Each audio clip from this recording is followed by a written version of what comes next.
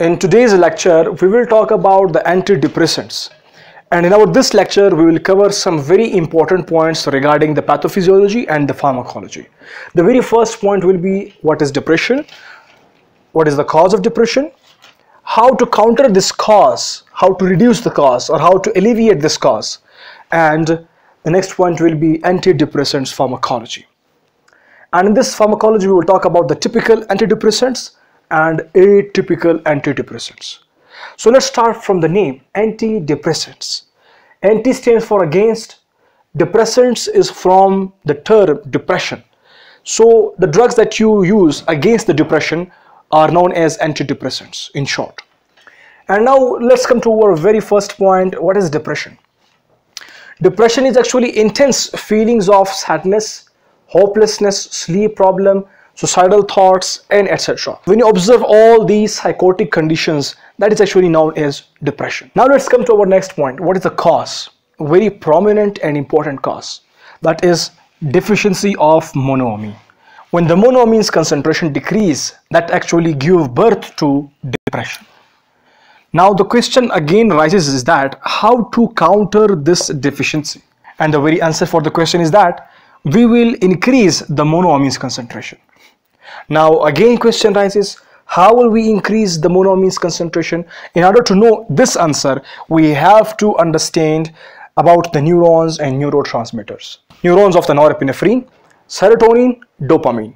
And the very simple rule that is followed by all the three neurotransmitters is that from the neuron, the neurotransmitter will be released into the synapses. Here, this is the synapses, and here in the synapses, the neurotransmitter will bind to the receptor, and this will activate the receptor. Like this, the actions will be shown by all the three neurotransmitters. So what happens in case of depression? These neurotransmitters, their concentration is decreased somehow, due to which the depression is arising. And now what we are supposed to do is that we are supposed to increase the concentration of norepinephrine, serotonin, dopamine in the synapses. So when we increase, what will happen? Then the signaling between the neurons will become okay, and a person will become okay again. So what happens is that when the norepinephrine is released into the synapses, it may be reuptaken by the transporter known as norepinephrine transporter, and the same transporter is available for the serotonin, for the dopamine. So what happens next is that when these neurotransmitters like norepinephrine, serotonin, dopamine, when these neurotransmitters are reuptaken back into the neurons, what will happen then? Then inside the neuron we have enzymes known as monoamine oxidase. Then what will these monoamine oxidase do? As the name indicates, monoamine oxidase. These are the enzymes which are going to act on monoamine. And we know about the monoamines. Monoamines are norepinephrine, serotonin, dopamine. So these enzymes are actually going to degrade these monoamines. So now, if we want to increase these neurotransmitters concentration, what are we supposed to do? Very simple. We have to focus some sites. The very first site is these transporters, and the second site is these monoamine oxidase enzymes. So like this, we will be able to increase the concentration of the neurotransmitters or these monoamines. How? Like if we block these all transporters, what will happen? Then the neurotransmitter released into the synapses will not be reuptaken. Like this, the monoamines concentration will increase in the synapses. And second point, if we block or inhibit these monoamine oxidase, what will happen then? Then the stored neurotransmitter or available neurotransmitter will not be broken anymore. Like this, the concentration will increase again.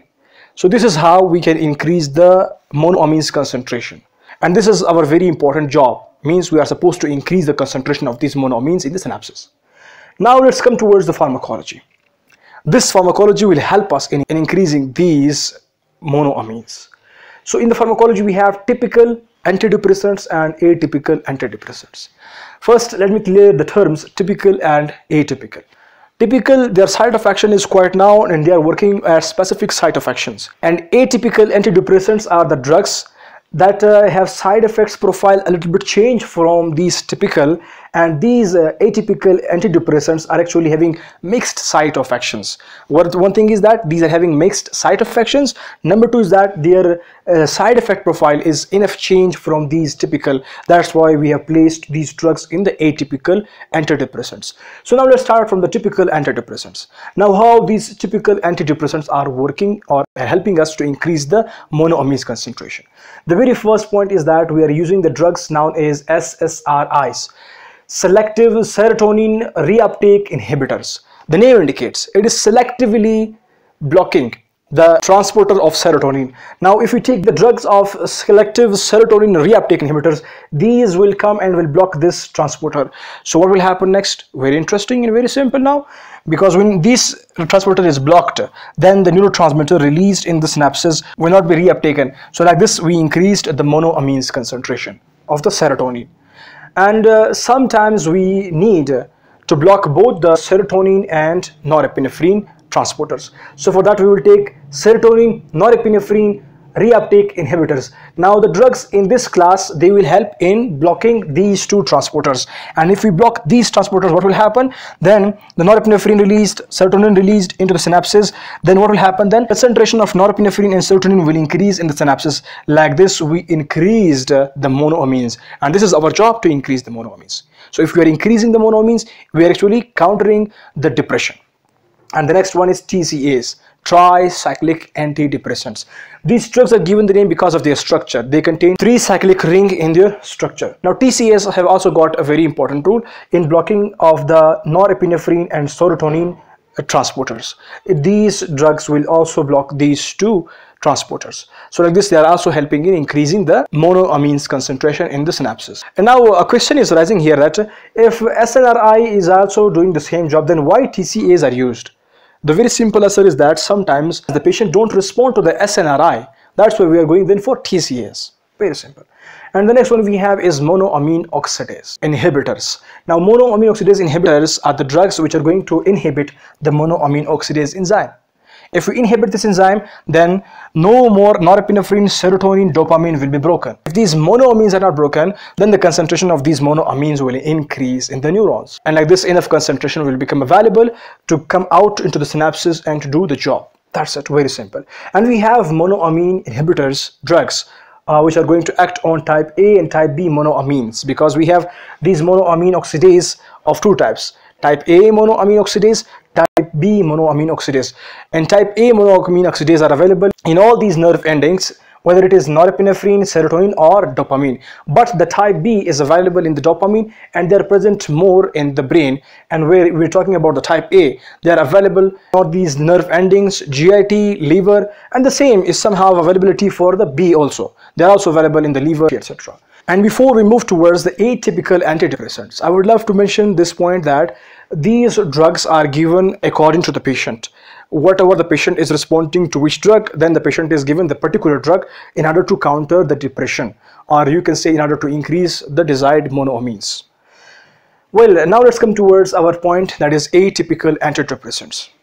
Atypical antidepressants, we have drugs like bupropion, mirtazapine, nefazodone and trazodone. Now I have mentioned the drug's name in the atypical antidepressants, but I have not shown here. The very reason behind is that then the lecture will become lengthy and somehow boring.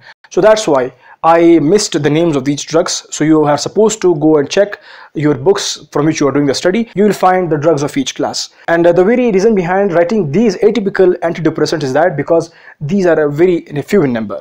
And the very point that you must remember again is that I mentioned it a moment earlier, that atypical antidepressants, they have side effects profile changed from these typical antidepressants, and they are having actually mixed site of action, due to which we are placing these drugs in the atypical antidepressants.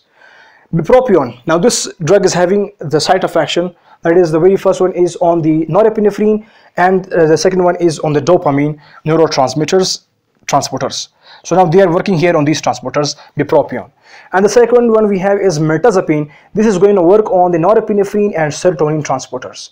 And the next one we have is nefazodone and trazodone. These medications are actually going to inhibit the transporter of the serotonin. Serotonin transporter will be inhibited by nefazodone and trazodone. And the mechanism of action is quite obvious. When these transporters are blocked, then the neurotransmitter released into the synapses will not be reuptaken. So like this, the concentration of the neurotransmitter in the synapses will increase, and like this, the result will be decrease in the depression, because in the depression we have deficiency of these monoamines, and if we take these medication, they will actually help us in increasing the monoamines. So when monoamines concentration increase, then the depression will decrease. And this is a little bit from my side regarding the antidepressant. And if still you have any kind of question regarding the topic, you are requested to type your question in the comment box. We'll come for the answers very soon. And thank you for watching. You can have a screenshot.